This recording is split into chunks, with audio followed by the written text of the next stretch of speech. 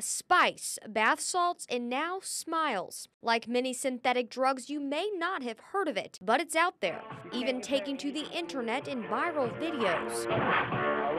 Melinda Ratter is a counselor at Wave of Hope, a recovery center for adolescents dealing with drugs and alcohol. She says this new drug is targeted to her patients. Teens, adolescents, kids in the school. Smiles, or 2CI, looks like powdered sugar. Its effects are similar to LSD or ecstasy, but Ratter says it's much more intense. Because it's made out of different chemicals that are purchased on the internet, you never really know what exactly you're taking. The drug is taken as small tablets, on pieces of blotter paper, in powder form, or mixed with something like chocolate. But the effects are anything but sweet.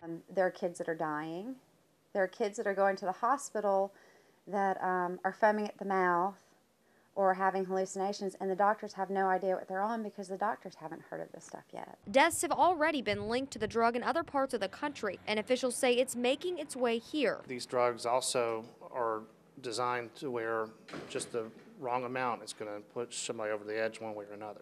Law enforcement is on the lookout. Well, this drug, and like other synthetic drugs, is the chemical compounds are changing almost daily, it seems, and it's difficult to get a grasp on exactly where they're coming from, and also the problem is with testing procedures.